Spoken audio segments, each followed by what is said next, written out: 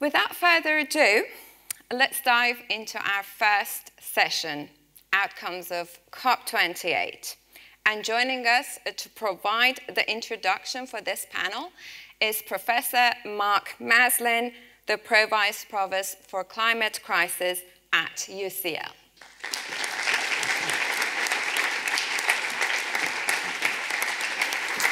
It turns out I'm also the all-powerful being because I found the clicker. Okay, so I am now in complete control of everything.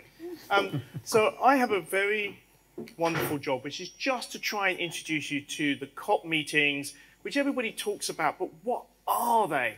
We've had 28 of them. You heard Al Gore say that we've had them. Now, the interesting thing is they're really complicated.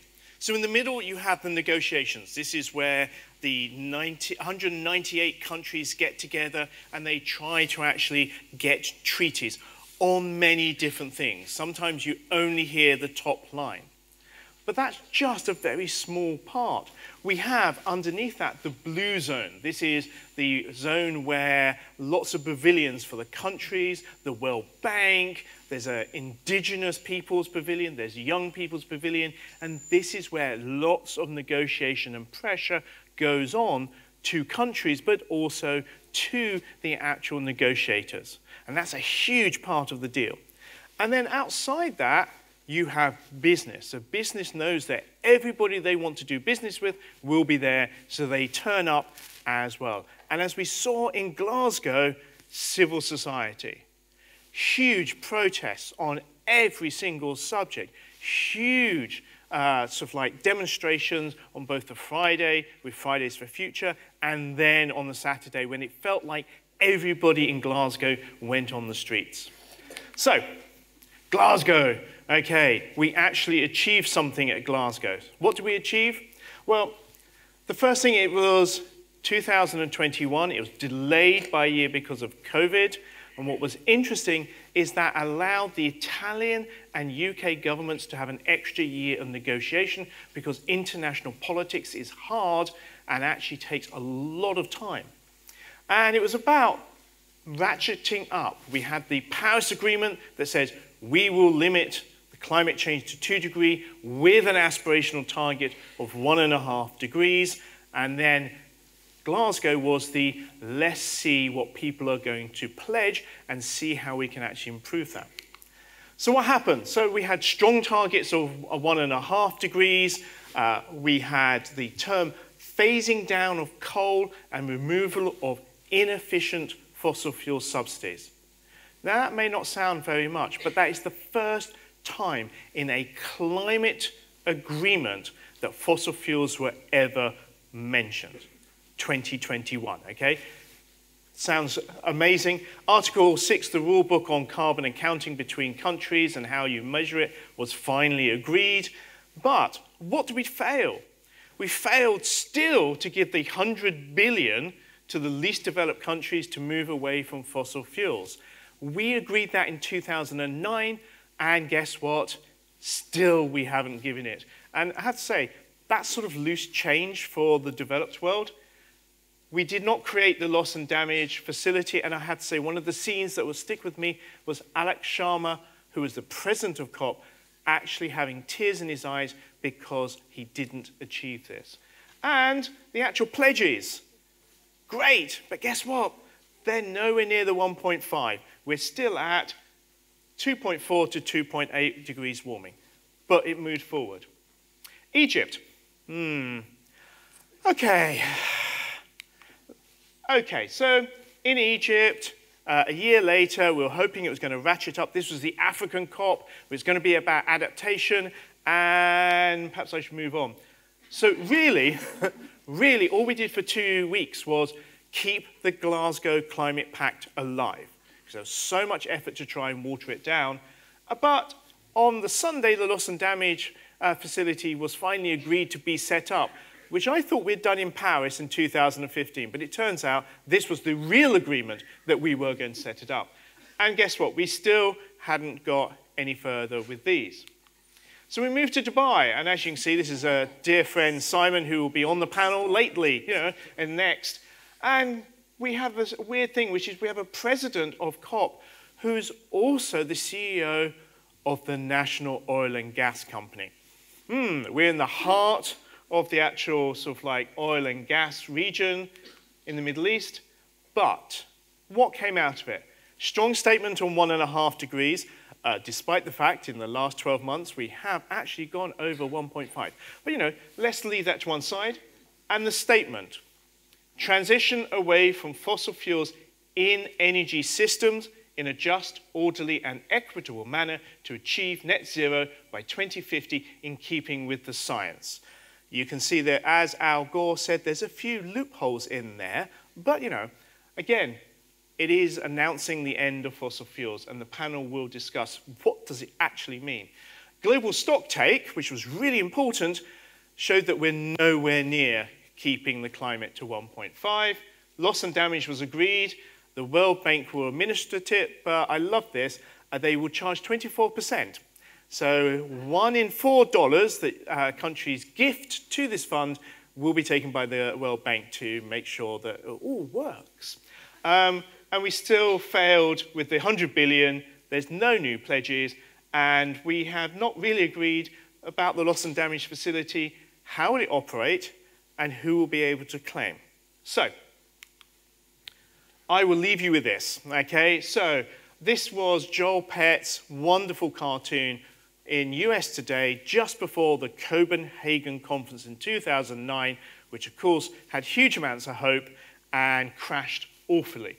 And again, we could have energy independence, preserve the rainforest, sustainability, green jobs, livable cities, renewables, clean water, clean air, healthy children, and there's always someone on the back, but not at this meeting, saying, what if it's a big hoax and we've actually created a better world for nothing? And on that note, guess where we're going next? Azerbaijan. And by the way, unlike Dubai, who actually played the game, yeah, there were no women in the 28 organizing committee. And guess what? The ex-oil chief for the country is the chairman yet again. I'll leave you with that, and the panelists will examine this and give you a lot more insights.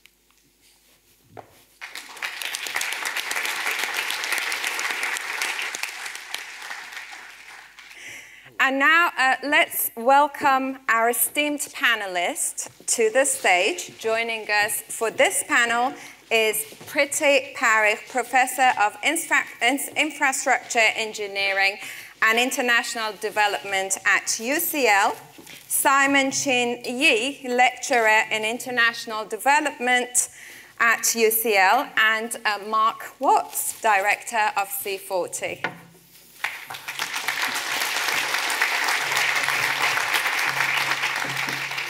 A very warm welcome to you all, and thank you so much for being with us. I was myself very excited for this discussion that we are going to have. And Priti, if I may, I'm going to start with you and asking you, given your expertise in infrastructure engineering and international development, how do you see the impact of climate change on infrastructure, particularly in low and middle income countries? So it's lovely to be here on Valentine's Day. So happy Valentine's Day. And I'm really pleased you've raised this question, Shooka, because the problem is that poor and vulnerable communities in low and middle income countries bear the double whammy of poor infrastructure and climate change. So we have populations who struggle with decent living conditions, poor housing stock, lack of access to infrastructure, and then they are fighting and battling with the adverse impact of climate change, whether it's flooding or other climate-related events. And you know what the biggest tragedy is? They are not the big emitters and contributors. So the poorest 50% of the population are responsible for 10% of emissions. So I would argue that it's a triple whammy, that we have poor housing, infrastructure. They unfortunately are located in areas which are vulnerable to the impacts of climate change, and they are not responsible for it. So for me, that's the biggest tragedy. And thinking about COP28, there was some excitement over initial pledges around infrastructure or around adaptation or loss and damage. It started off at $400 million, and it ramped up a bit. But do you know how much we need to sort out the infrastructure to give people decent living conditions?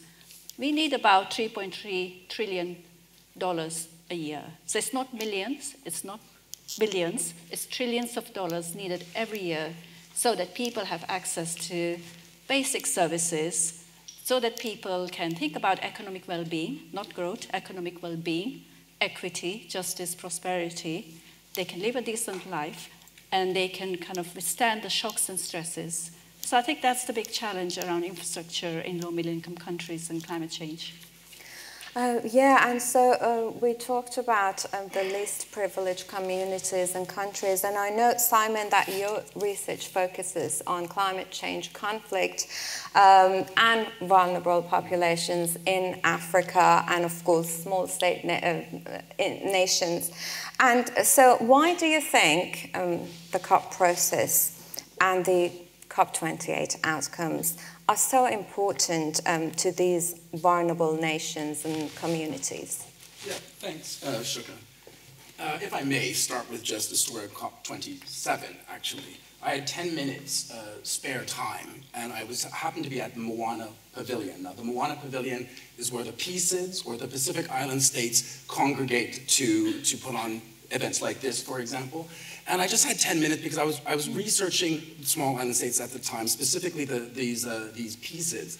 And there was someone in the corner, and they had a virtual reality thing. And I was like, okay, I have 10 minutes. Like, oh, come, we're going to show us this thing. I'm like, okay.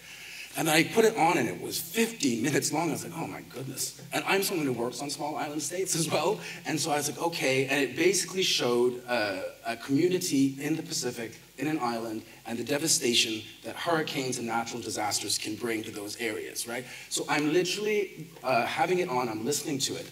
And when I took it off, they had sat someone from the Pacific Islands, a woman like as close as you are to me, Mark, right? And I took mine off, slightly bored, and she was in tears. And she was in tears because this is the reality for many of these small island states and African nations. She's in tears because they are at the front line of climate change. They need to be at these conferences because they need other countries to act. Small island states, they have nothing to mitigate. They're not emitting anything.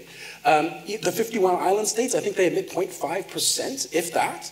You know, that they are also historically underrepresented at these conferences. They need to have their voices heard, and if we're going to solve this problem, because some of those countries are in danger of disappearing. So it's really important that they're there. The other thing I will mention is that a few years ago, I was very fortunate to be on a panel with the late Professor Hugh Seeley.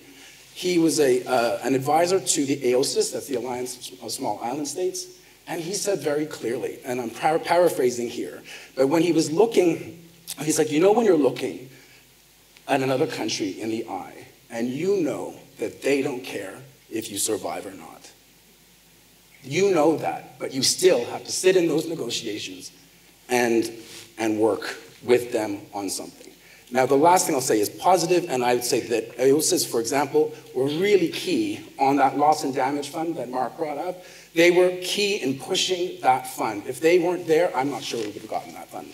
Exactly, Simon, and I couldn't agree more with you on this, and Priti, because we very much are aware that the least privileged communities and countries are the most vulnerable. And I mean, I, a few years back, did a research on the coastal area in the Philippines. And I'm talking about when I did the survey, some of these people are my friends. And to just go through the experiences that they basically have to witness and experience annually, on a yearly basis, month after month, that's just tragic. And the fact that the voices are not being heard the way it should, you know, it's very important. Now, Mark, coming to you as the Executive Director of C40, you oversee a network of the world's largest cities committed to climate action, how do city-level policies and regulations contribute to global efforts to combat the climate crisis? Well, they have a big impact in the real world, in the real economy, because most of us live in cities. 3/4 of our energy is consumed in cities, and therefore the emissions come from it. But actually, I think in the context of discussion around COPs, the bigger thing is political leadership. Because what you've had we heard from Mark, 28 COPs of very little progress, unfortunately. In the group of cities that I work with, these 100 biggest cities in the world, essentially, they set a target in line with the aspiration of the Paris Agreement, 1.5 degrees, as a condition of membership of C40 back in 2016, so that to stay a member of the club, cities have to have a plan for how they're going to cut their emissions in line with their fair share of that 1.5 degree target, and then meet it year on year. And we can see now, tracking that evidence, it's not perfect, but broadly on track across the network to halve emissions across those big cities by 2030. The vast majority of them are cutting their emissions much faster than their respective nation states. They should be. It's a bit easier to do it in the capital cities, the big cities, than it is for the whole country, but nevertheless, they're achieving it. But I think even more than that, they've really shown that it's possible to have global political collaboration on a global problem like climate change. And these mayors, when they come together, they're across the entire political spectrum, totally different levels of development, cultures, geography, but they agree to work together on one thing, which is solving the climate crisis. And that allows them not to confront each other, not to be negotiating, saying we'll only cut our emissions if you cut yours by a bit more, but instead to look and learn from each other and copy good ideas. Yeah, that's giving us a little bit of hope there, especially for the big cities, which are responsible for most of the emissions we're talking about here. Priti, I'm going to ask you about the role of sustainable infrastructure. I mean, your work has been instrumental. You've done a lot of research and solutions around water, sanitation, energy, clean cooking. Can you tell us more about the sustainable infrastructure in mitigating the effects of climate change and, of course, achieving the net zero? Thank you, Shooka. I'm going to start with the big picture, and Mark, he kind of alluded to the fact that most of the growth is going to happen in cities. There'll be cities in parts of the world where population will double in the next decade. So it's not just about meeting the existing gaps in infrastructure, it's about thinking of the future. And if we think about what the future holds in the next 20, 30 years, we've got 2 billion people on this planet who currently lack access to safe drinking water, 3.6 billion people who lack access to safe sanitation, nearly 800 million people who lack access to electricity, 3 billion people who lack access to clean cooking fuels. And this is a significant amount of the population who lack access to very basic infrastructure. So let's say my dream, which is that everyone in 20, 30 years' time will have infrastructure comes through. Most of that infrastructure will be built in low middle income countries. So if we are building new infrastructure, planning new cities, we have a real opportunity here to look at nature-sensitive, climate-resilient infrastructure solutions. We can get it right from the outset.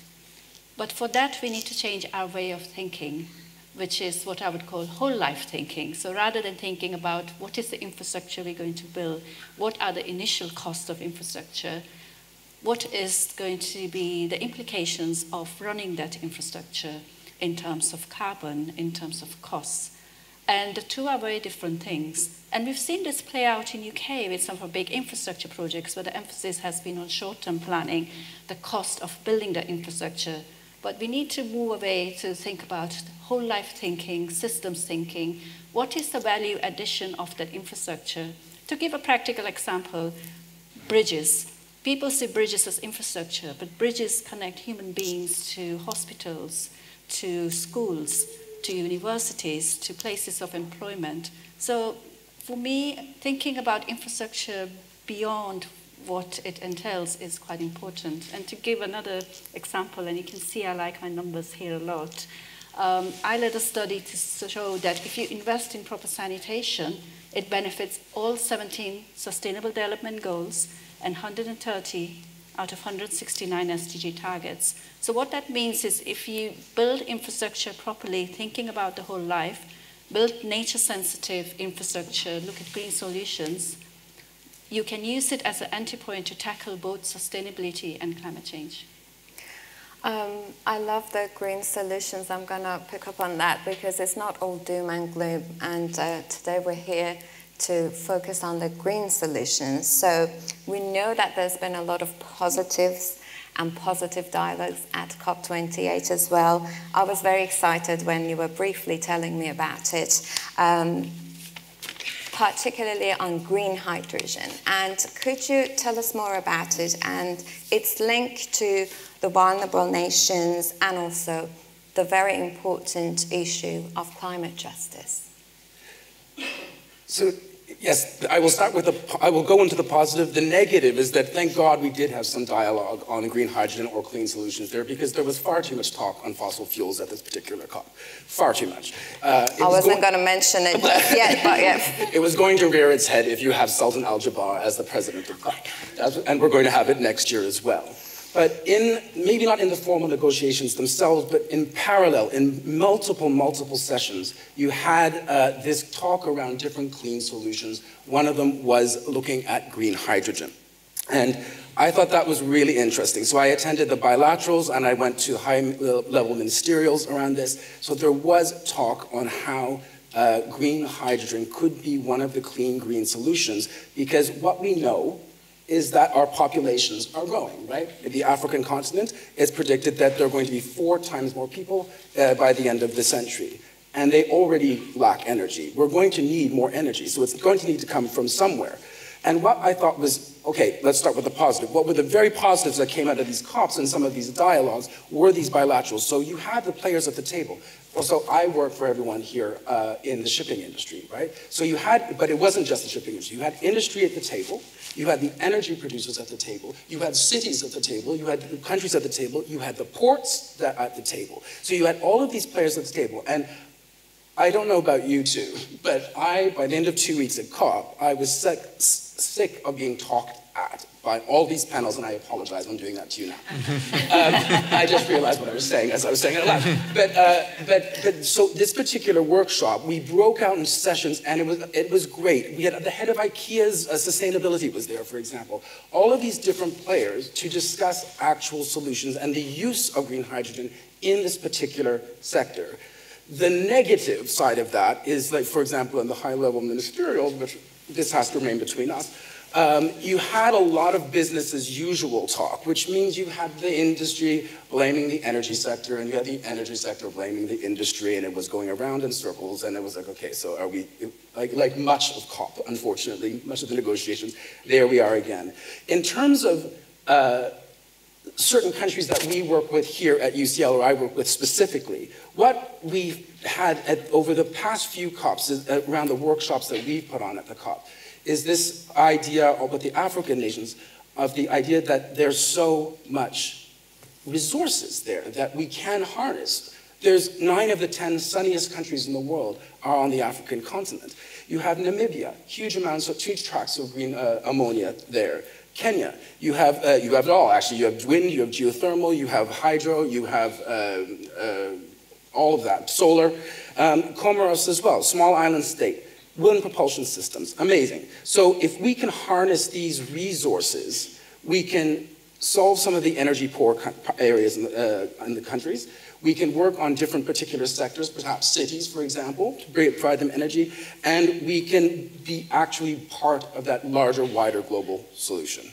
Absolutely. And Mark, let's talk about ambitions. I mean, I'm all for ambitions, increasing ambitions and finding the right effective strategies in order to achieve those big, amazing objectives that we have. And so I know that C40 cities aim to halve global carbon emissions by 2030 while reducing inequality and creating green jobs. So tell us about how it's possible to increase the ambitions, all those ambitions, and also what are the effective strategies that can be implemented? Well, I think in your question there, it's important to start from the science. I think that's the first thing here. We can't change the laws of physics. So the targets that the cities and C40 work back from are not what we think is possible now, what we can maybe persuade people to achieve. It's what does the science say we need to do, with then a political overlay. So we start from we need to halve global emissions by 2030, but our actual mission is to halve the use of fossil fuels by 2030, because that's the real challenge, is the shift away from fossil fuels fast enough to allow that emission reduction. And then you get into the challenge then of how to do that in a way that improves justice and equity, creates jobs, not destroys them. So the sort of things our cities are working on now. New York, for example, has brought in this local law 97, which requires that all those kind of famous skyscrapers across New York have to very quickly retrofit their buildings to make them more energy efficient and effectively be powered by renewable energy. That's led to a huge multi-billion-dollar investment in new wind power supply into New York, 20,000 new jobs in retrofitting those buildings. So it's a stimulus to the economy.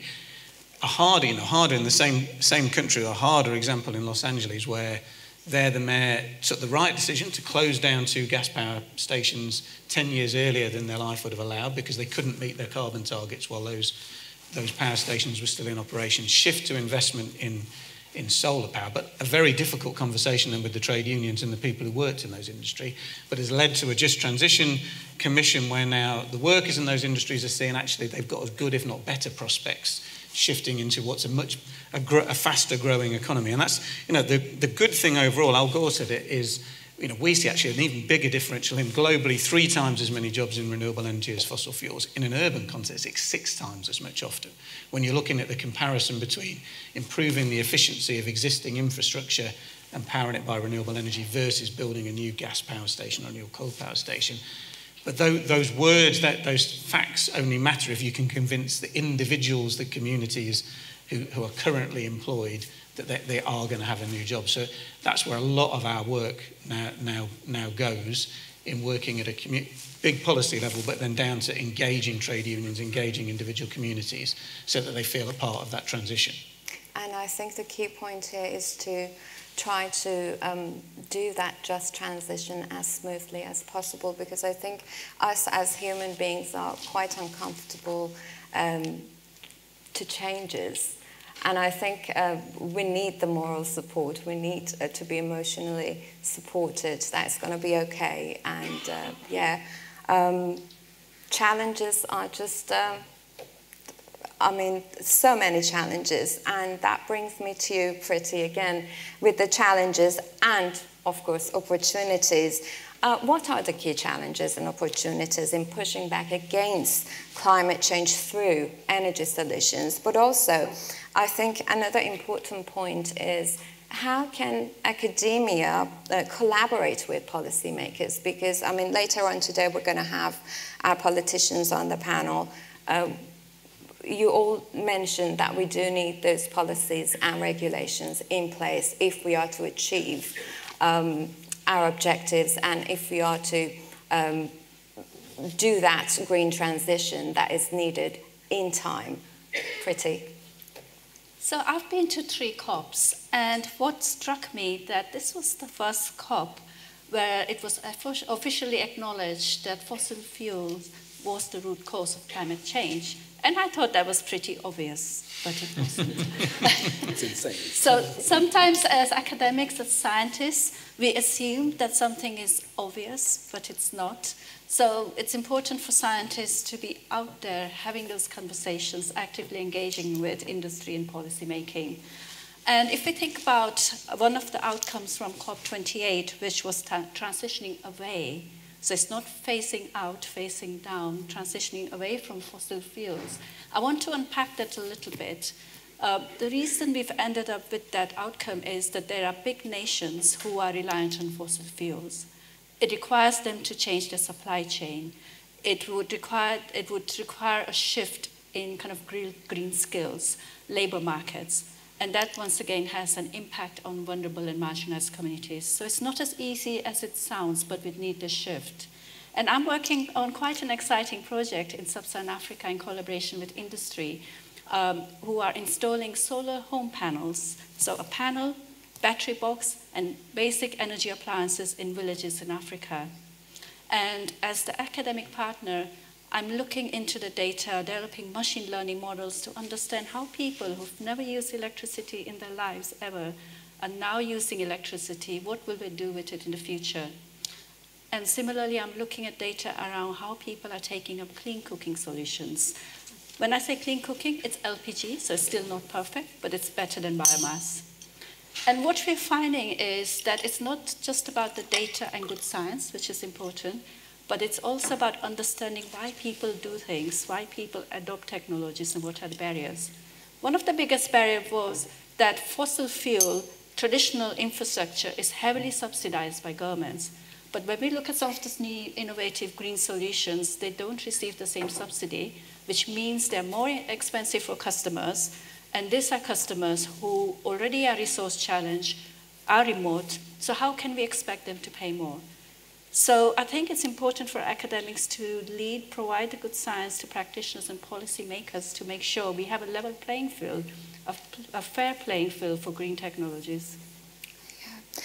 Yeah. Simon, I mean, we talked about international negotiations, but for a second, it's important to also look at the sectoral approach.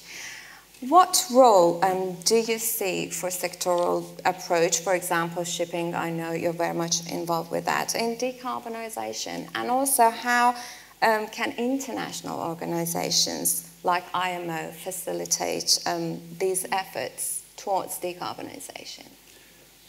So, globally, politically, on the news headlines, you know, they focus in on these COPs, right? They actually focus in, there's 2 weeks a year that we're going to solve the climate crisis. But actually, sectors all over the world, cities, different infrastructure projects are happening all over the place, and that also includes different UN branches, for example. The International Maritime Organization is here in London. Unfortunately, I get to go to those negotiations as well, and it's in the city I live in, which is fantastic.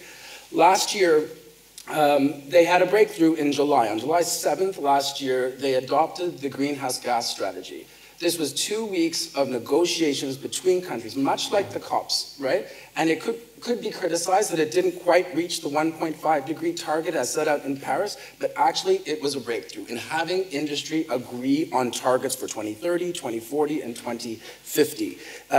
It's because of that, or one of the reasons for that, when we went to COP28, there were over 80 side events focusing on this particular industry.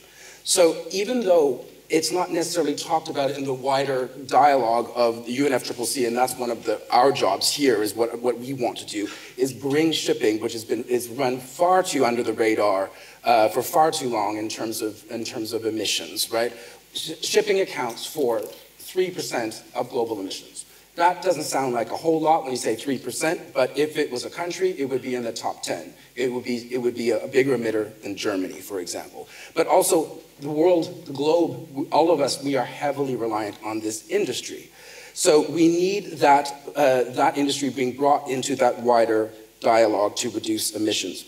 Here at UCL, for example, we are working with our member states in the Caribbean, on the African continent, and the Pacific, in order to push these forward, to use these energies that Mark Maslin mentioned, and Geraint Rees mentioned, that they already exist, right? We have these energy systems. They just need to be used. And I think sectorally, for me, it's fascinating because I, for over a decade, work on these global climate negotiations. Climate change is a wicked problem. Climate change, when we think of this huge, we need to save the planet sort of problem, it's really hard to get our heads around. But if you focus on infrastructure, if you focus in on cities, if you focus in on shipping, and we can work with our engineers, with our country parties, with all these people to look at technical solutions, they're there.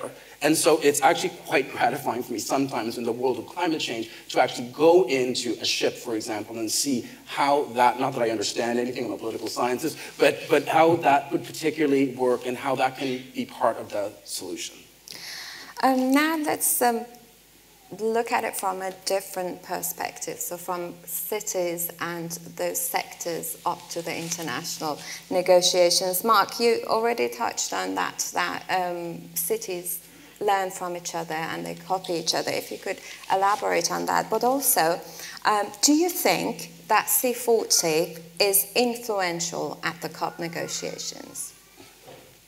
Yes, I'll come back to that. The first bit first. I mean, so they're kind of learning from each other. That's what C40 is all about. You know, our theory of change is that all 100 cities can go faster if they copy from each other rather than have to invent for themselves. And you see it in 1,000 areas today. We've launched today a guide about climate budgeting. This is something that started in Oslo. The principle is that you agree to marry the annual financial budget setting process to the annual carbon budget target. So effectively, you can't pass the council budget unless you can show it will deliver the emission reduction that has been agreed upon for that year. So it creates a whole of government approach to tackling the climate crisis, what we need to see in every government in the world doing. Started in Oslo, in Scandinavia, just recently Mumbai, Bangalore in India have announced that they're following the same approach, Rio in Brazil, spreading right across the world, New York, London, Paris. Or you see the more kind of direct. Tokyo has just been advising Kuala Lumpur on how to set up a carbon trading scheme for its commercial buildings that's been so successful in Tokyo, cut their emissions from private buildings about 30% in the commercial buildings in the space of 5 or 6 years. Or I guess, the really big ones are when you see a whole global market shift because a group of cities has just transformed what is seen to be possible.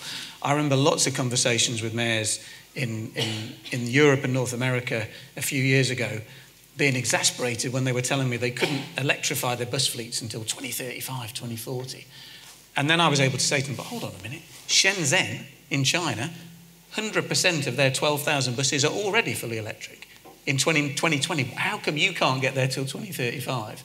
And when that flicks a light bulb on, the advice they've been given is wrong. They start to see what's actually possible out there. And now we see, a really rapid shift through Latin America, Europe, North America, right through the world. And now African cities starting to be able to buy those electric buses as well. So we can see that really works. It's not enough. And then to come back to the second part of your question, because I think with the best will in the world, even with these big, powerful city governments, they can affect about half the emissions in their city. And that's using all of the political power as well as the formal power. And so ultimately you do need national governments to go a lot faster and really follow the science. Does C40 make a difference? Well, I think one thing Mark didn't mention is in his excellent summary of what happened at COP28 this year was that 71 of the governments there agreed to a new initiative called CHAMP. I instantly forgot what the acronym stands for, but what it's about is those 71 countries, and critically includes Brazil, who will host COP30, and the United States, to re-look at their nationally determined commitments in the light of what's been delivered by the cities in their country. And we know the cities are going faster and further already. And to help them then ratchet up their commitment as we move into 2025 at COP in Brazil, but also then to re-look at the legislation, the regulation, the investment that can be made at a national government level that can help those city governments go even faster. So I think if that's what we're really focused on at C40 now. I think if that can really happen, then we start to see that city leaders are not just sort of politically ahead and driving climate action, but actually start to really shift the national action as well in some countries. Now I have a question for all of you, and I was kind of debating on whether or not to ask this question. So I'm really glad, Simon, that you mentioned when we were talking about these international negotiations. I couldn't make it to COP28, but I was, of course, following and covering the news, and that was just full of rage and anger at some point, and this is pre-COP. The number of lobbyists representing fossil fuel interests at COP28 has reached an all-time high. And we know that the late information discovered by BBC told us about the oil and gas side deals at COP28. But even looking back at COP27, the representatives from oil companies outnumbered the combined number of delegates from the top 10 most vulnerable countries to climate change. I mean, that's just appalling. And you mentioned again, Simon, Mukhtar Babayev, a veteran of the oil and gas, now the Minister of Ecology and Natural Resources of Azerbaijan, has been appointed the president in waiting for the COP29 climate negotiations. So, my question, I mean, I'm having a hard time with this, and you know, the domination of oil giants. But how do you perceive implications of such industry influence on global climate negotiations? I mean, we know how important they are, particularly in the light of the Paris Agreement objectives.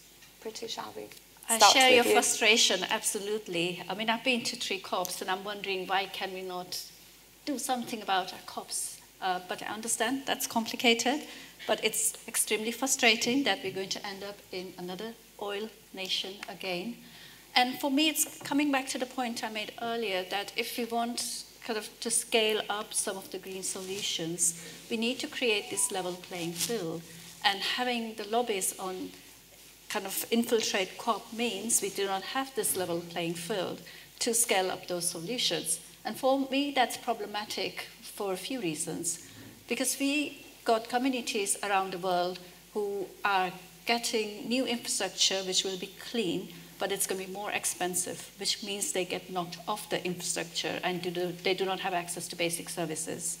But equally, we're seeing fuel poverty shape and play out in UK, and it's narrowing down our options here in this country because of the lobbying, because of the lack of subsidy and support. So for me, that's a big source of frustration. Thank you, Simon. I mean, they were already there. They've been there since the beginning, right? If you look at US politics, or, you know, there was a whole debate when Trump or Hillary Clinton was going to win the presidential, and they're like, oh my God, Trump's going to be terrible for the environment. True. But was Hillary Clinton going to be that much better for the environment as well, right? She had big oil in her back pocket as well. So I guess to be pessimistic about it, at COP26 in Glasgow as well as all these COPs, a lot of the oil industry were under country party badges as well. But we know that they're there. We know that it's completely frustrating that they're able to lobby and be part of the discussion in a COP. I 100% completely agree they shouldn't be there in that capacity. I guess another way to take it is that we do need to have industry at the table.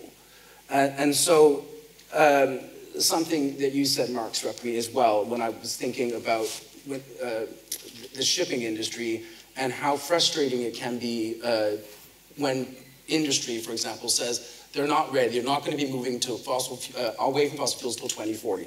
That's when they're going to be ready. That's false. This is blatantly false. But if you have them at the table saying that, this was the first COP I had someone from the industry actually turned their back on me. And I thought it was a very proud moment. Because I knew that they were there, they understood who I was. As soon as they found out I was UCL, they were like, no. And so, all that to say, perhaps I'm frustrated they're there, but maybe, like, what is the sheep's and wolf's clothing, or wolf in sheep's clothing, perhaps is the good analogy, where we need to call them out on it because we need them to act as well. Absolutely. I mean, I think that's the thing, you know, we're completely right to be angry and frustrated. The fossil fuel industry has held back the whole of humanity for multiple decades now on the climate crisis. That's why we're celebrating having the first mentions of fossil fuels and cutting them out in a COP. It's extraordinary. But if you think back to this time last year, the fossil fuel industry was really emboldened. This is a sector that thrives on human suffering, and with conflict around the world driving up oil and gas prices, the oil and gas industry was feeling confident again, and had managed to get a narrative that in this moment of crisis we can't afford to move away from the existing industries and into this risky renewable energy and tackling climate change. And they were really what they were really hoping to achieve out of COP28 was not a small step forward, which is what we did achieve, but a big step backwards, because they were trying to change the whole narrative that we shouldn't focus on stopping the use of fossil fuels, just reducing emissions, because we can capture the carbon with these technologies that don't really exist yet. So I think we've got to, despite that massive presence, they didn't win at this COP. In fact, they were pushed back a little bit, and we got language about transitioning away from fossil fuels, which in the world of COP is a step forward, is a success. I think the longer term solution, and all praise to the Secretary General of the United Nations, Antonio Guterres, here has just been the most magnificent leader as he is on so many issues on climate change in the last year, because he just called out constantly, it's about fossil fuels, it's about stopping using fossil fuels.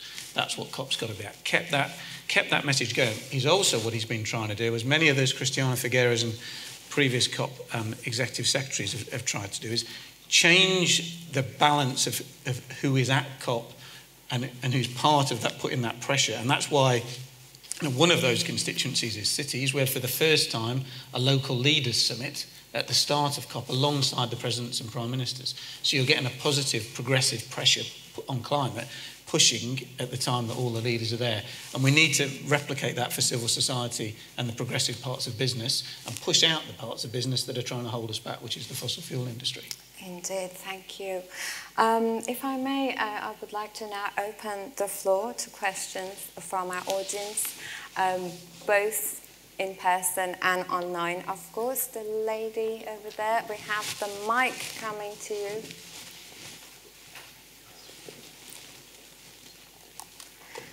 And more questions from our online attendees here. Ooh. You mentioned a triple whammy in the beginning of your the talk. Is it not a quadruple whammy that we're looking at? Because yes, these the low to middle income countries are responsible for a very small portion of the emissions, but also the wealth, the prosperity, the wealth of choice that we're enjoying in the developed countries is actually at the backs of those people, at the exploitation and extraction of their resources and the exploitation of their communities. So actually we're looking at a quadruple whammy, I think, which is also very important, also in terms of loss and damage. And just to give an example, I was in Amsterdam last week. And obviously, Amsterdam's aiming to be fully circular by 2050. Sustainability initiatives galore in the Netherlands. It's very forward-thinking. But somebody also mentioned today as a time of self-reflection. So I'm going to go on that, expand on that a little bit. For example. Indonesia was a former colony of the Netherlands, and yes, that's all in the past, etc. But is it really? Because right now, as of today, the Netherlands, while aiming to be fully circular in the city of Amsterdam, etc., they are actually exporting hundreds of millions of kilos of plastic waste to Indonesia and to other vulnerable countries. So the inequality in other forms still exists. And we all know what's happening in Congo and its relation to our electric cars, our renewable energy, etc., etc. So I'm very interested in all your takes on this, but I don't want to take up too much time. So I don't know if one of you wants to pick it up, but how do we marry the two, like inequality as a central part of climate justice and also biodiversity loss and equity? Sorry for the long question. I can get us started, I guess. Absolutely, I agree with you. It's quadruple because we don't have a level playing field or a good starting point. We have communities who are struggling on a daily basis to make ends meet. They do not have access to healthcare. They do not have access to education. So they are bypassed from kind of urban kind of planning and developmental processes, right? And what happens is with the shocks and stresses of climate change, it further reduces their ability to engage in day-to-day lives and be kind of engaged and productive citizens. I'm going to introduce the fifth whammy now, which is gender, because within those communities, there's women and children who also bear a further burden, because they are the ones who often are collecting water, disposing water. They are the ones who have carrying responsibilities. So in extreme heat conditions, if a family member falls ill, who takes care of them? So I'm going to say that's the fifth whammy as well. You're absolutely right. We have to address kind of some of the fundamental problems in society. And COVID brought that to the forefront as well. What COVID highlighted is the populations who were most deprived really suffered the adverse impact of COVID. So I think addressing that inequity is a big deal. The reason why I personally advocate for infrastructure is because infrastructure can address not only climate change, but it can start addressing some of those inequities by providing improved access to education, improved health outcomes. So that's why I personally focus a lot on campaign for infrastructure. I mean, we always say at Climate Reality that climate change is a social justice issue. And that is why I think climate justice and environmental justice is at the core of what we do, and all these movements, we are very much aware of that inequality. Would you like to pick up on that, and then we carry on with the question? That's a great question, and I see some of my students. If you could do it very quickly. Yeah, very, very quickly. Thank you. It's just this idea that colonization is over is false. As you know, I used to live in Kenya, and when you're in Kenya, it's very much a present topic of discussion. Something that we have to be aware of is the massive amounts of extraction that are still happening in a lot of the global south countries. That are still happening. We have to be aware of this, something that raised its head, and I will be quick, in a panel on just transition that I organized at COP28, was that one of our partners was James Minyupe. He's the green hydrogen advisor for Namibia, and so I had a walk with him, and he was basically saying to me, because he was wondering about my project, and I'm like, okay, we have this project that's been funded by Germany, and it's looking at green ammonia and green hydrogen in Namibia, and he's like, why are you interested in us? And that's because, and I didn't realize until after the panel, because he is so used to other countries like Germany coming in and extracting that, where our project is trying to use those technologies, use those energies in country. Like at the end of the day, Namibia can do what they want with the energy they produce, but the idea is that it stays in country. Thank you. I have a question here for you, Mark, from our online attendees. Do state or national politics have a major role in what cities are actually able to do? How much are they driven or limited by state or national? I mean, yeah, of course, and I mean it kind of varies massively. You know, we have 13, 14 member cities in China. The national strategy on climate is completely indivisible from the city strategy. In many ways, that's incredibly effective because that means you've got a lot of certainty about the direction that the economy is going in. The cities have some freedom to experiment, so you see the kind of innovation happening in things like electric vehicles, district level renewable energy, but essentially it's driven by a national strategy. I think where it's problematic is where you can see policies that are really working at a city level that are then not able to spread effectively. So some of the examples I've mentioned today, New York stands out for its really strong regulation over existing buildings because it's got a stronger power than most of the other big cities in the United States for reasons of kind of history of how the governance of New York was set up. If that could be replicated all across the US, you'd have a much faster shift to renewable energy, much faster shift to lower bills for people in big cities and a reduction in air pollution. And so, you know, I think often what we're trying to do is now, particularly through this CHAMP initiative that's come out of the last COP, is show the national government the opportunity. If they're willing to cede a little bit of power or put in place legislation that allows every city to do what one city can do, it's going to help them achieve national targets. But also, there's a bit of political expediency here. It allows the city level leaders who are a bit braver, often more willing to move fast, to take the political risk. You know, ULEZ, which is now being looked at by 20 other big cities across the world to copy, wouldn't have happened if it was led by the national government in the UK, because the pressure would have been too much. But a strong and brave mayor convinced that Londoners are going to back him in the end, is able to do it. Thank you, Mark. There are so many wonderful questions here, and I'm sure here in the audience they have, but I think we have time for only one more question. The gentleman there. Thank you. If you could please just make it as short as possible. Yeah, short as possible is my background is with indigenous communities. I'm very connected with them, different countries around the world. And the solutions we're being told to go green, the outcomes, net zero, of course they're going to be saying it's net zero because it's only looking at the point of extraction to the point of consumption. The biggest area, the anomaly, is where those indigenous people are, but they're not there anymore because they've been ripped out, the forests have been stripped out, the land has been mined, the women have been raped, the children have been put into sex scandals, sex rings, so they can mine the resources. I see my friends in Congo, I see my friends in Ghana, they're telling me, you've seen the stuff in Palestine, you think that's bad in the last 6 months.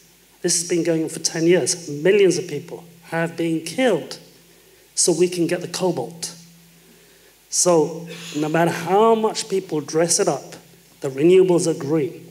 They're tainted in a red color of the blood of Africans and Indians and West Papuans. I don't know how people are going to dress this up to me, that this is green and sustainable, to make a carbon capturing device by removing a 1,000-year-old forest going back times before Christ. And you're going to tell me that the water loss, the women abuse, all that stuff is going to be sustainable. And at the end of it, people say, oh, Saga, this is a trade-off. A trade-off? For what? So the women are raped, that's a trade-off? Again, the game is still the same 200 or 300 years later after fossil fuels were given as a solution to us Indians and Africans. Come back, finish off the job. And who is it for? It's not for me, the brown person, it's not for the white people. It's not for the individual countries. It's for the World Economic Forum. Yeah, there I said it. Why are we not talking about it? Why are we not looking at the fact that across Europe, Canada, Germany, Spain and France and India now, you've got the small farmers blockading and standing up and saying, we're not going to take this anymore. So if we're really going to talk about sustainability, those small farmers in India who are trying to protect their land and food for us in the UK, who did they lose their land to? They lost their land to land being mined for renewables so we could be green. So you can't have your cake and eat it. And this is the problem with the West. Have our cake and eat it and completely ignore the resources that we ripped out from the global south. And now the global south is saying, like Nigerians, Western Africa, please, France, get out of our country. You've taken enough money, you've taken enough land, and we want our sovereignty back. And we want to be at the table. If you are not going to let us in at the G7, we'll do our G20. We'll have our BRICS nations. We are fed up of it. So the question is, when are we really going to start talking about outcomes which is not beneficial for the WF and the UN, but it's beneficial for the billions of people who do not want to be under this autocratic power? Thank you. Thank you.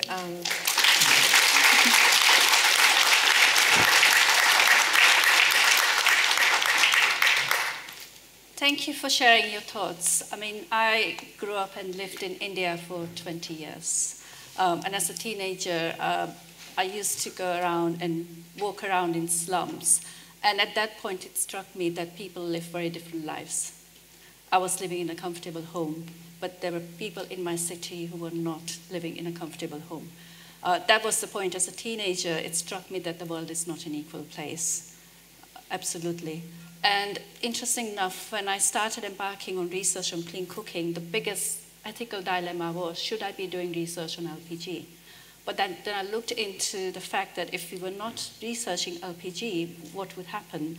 Women would have to go, spend hours walking into forest, get raped, because there's no...